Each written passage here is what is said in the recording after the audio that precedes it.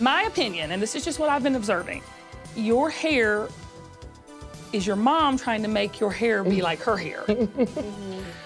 Her hair is fabulous. It is fabulous. And it's just not modern.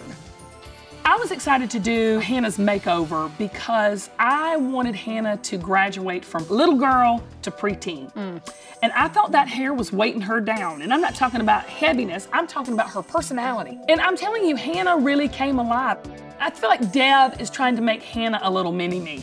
There has to be a specific line drawn between parent and child that can never be crossed. It just can never be crossed because your mama has to always be your mama. To the day, I don't care if you're 72, your mama is your mama. And that's just a way different role than a best friend. So I'm thinking like, how about that? Are you 2 inches? kidding me? Hannah rules the roost there too.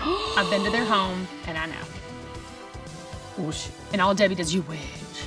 And Hannah says, can you get my jacket? Just saying. Oh, Hannah, don't come live with me, girl. No.